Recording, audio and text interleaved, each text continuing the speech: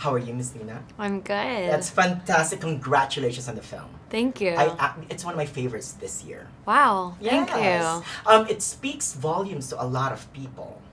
Yeah, because everyone's been there. Right, right. I feel like finally there's a film that is, I mean, it's a teen film about high school, but it's a real depiction of high school. It's not the Hollywood cliche with the popular kids, because at the end of the day, there's more wallflowers in the world than there are jocks and cheerleaders, and more people can relate to that, and so it's nice to finally see it on screen. Right. I wish this movie came out when I was a kid.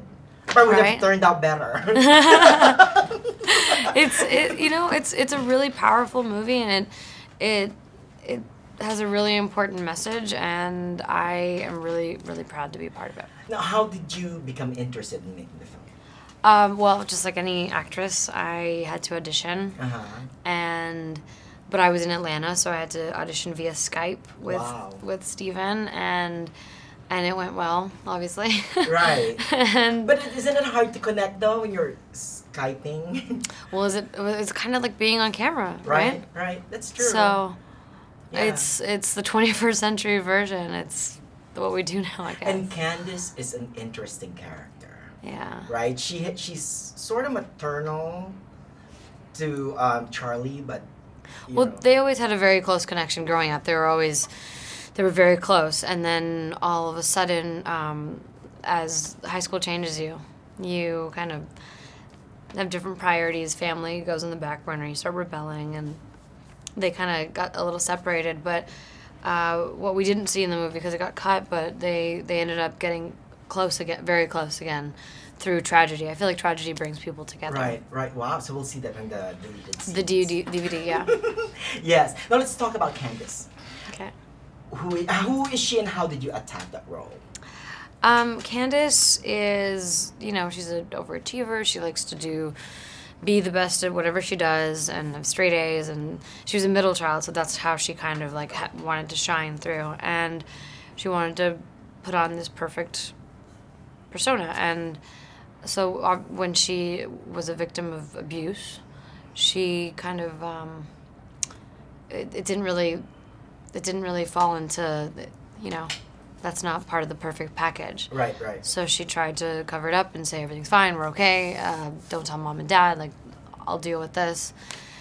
And she kept dating him. And what I think is great is you have to see that happen so that the audience can witness it and then realize, like, that's not, you shouldn't be okay with that. That's not something you should do.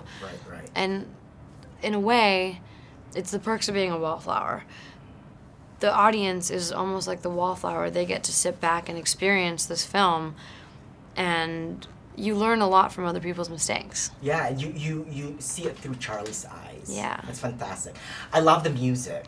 Yeah. It's the best soundtrack ever. Yeah, well, music is like the soundtrack of our lives. Yeah, and there's a lot of really great nuggets. That is, like, for instance, the power ballads. What did he call it? They're kitsch and poetic at the same time, or something. Yeah. I mean, there's a lot of really those great nuggets, and the relationships. I mean, it's just a fantastic film. Thank you. Right, now, my favorite line in the film is "We are infinite."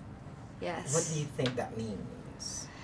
It means the possibilities are endless. Right. You can do whatever you want, whoever you want, and you shouldn't let anyone tell you otherwise, because a lot of people struggle, and high school is not easy all the time, and they don't have the best experience, but you rely on your friends to get you through, and if you get past the little hard section, you get to the next side, everything's gonna be okay. Everything will be fine. And then you can do whatever. Yeah, I know, right? We are infinite. Yeah. Right? Thank you. Thank you. Nice to meet you. Good luck. Thank